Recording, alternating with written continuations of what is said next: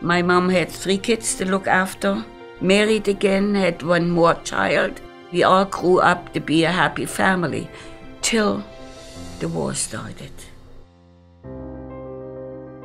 The war brought a lot of hardship for us. We got disowned, everything was taken away from us. You were an owner of nothing. You got a letter in the mail starting such and such a day. All your belongings belong to the East German government. It was living constantly in fear. And we always heard through the grapevines that the West is so much better. That's why we left. We left middle in the night and went over the border. Just what we had to carry. So there we started a new life. War is a terrible thing to happen for anybody. The aftermath was even worse. There was nothing to eat and nobody had a job.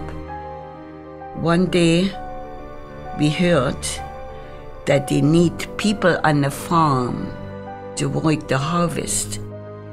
But we got paid in groceries, so we went to the farm.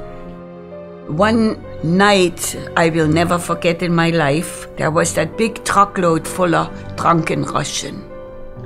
And all they called machas, girls. They all came and raped anybody they could get a hold of. I could hear that all. I ran over to my boyfriend in those days, and the door opened, and that one Russian came. Matthias. And he couldn't see. There were no Matthias. I was under the cover. So I was saved.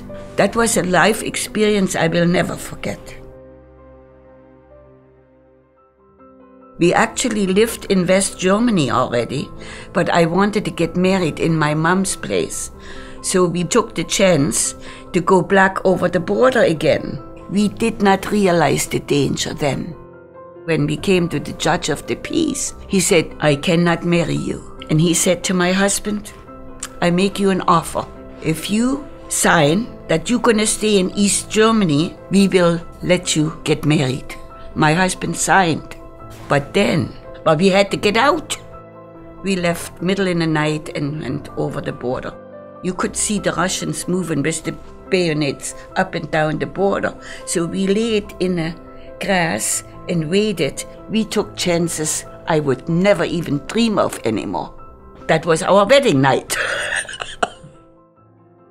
My husband had no papers or anything. He couldn't find a job. So he heard about Canada. He immigrated.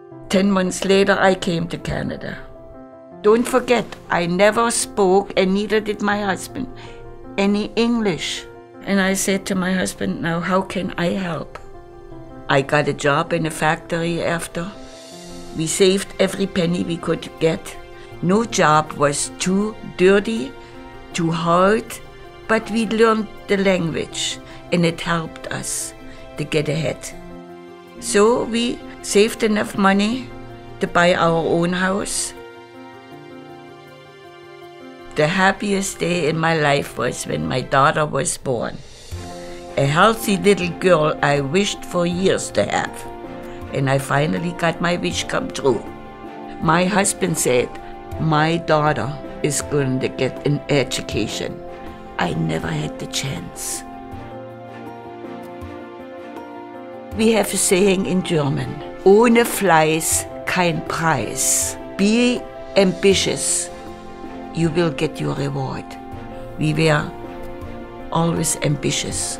And we had our prize. We got a better life. We made a lot of sacrifices. But we got what we hoped for.